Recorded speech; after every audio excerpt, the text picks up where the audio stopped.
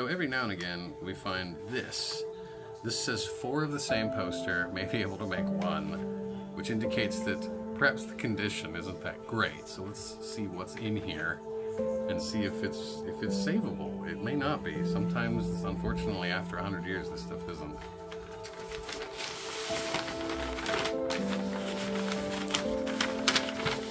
Already a bad sign.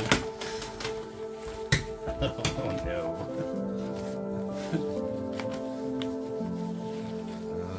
Oh, okay.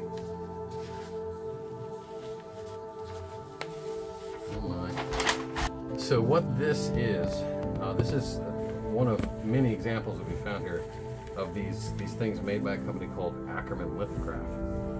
And what they would do is they'd have these scenes that they would paint up generically, and then a production would come in and they'd buy the image and then they'd put their name on it. And in this case it was the Cowboy Girl. And no idea anything about this production, but this is apparently, there's 4 of these of the Cowboy Girl. Don't know when this production took place, don't know when, don't know where. But yeah, this is unfortunately, this is the state of some of this art, and it's entirely plausible that Earl Hayes Press got this in this condition, and it's just been this way for the last probably 100 years. But yeah, this is just an example of some of the stuff we find here at Earl Hayes Press. Perhaps history.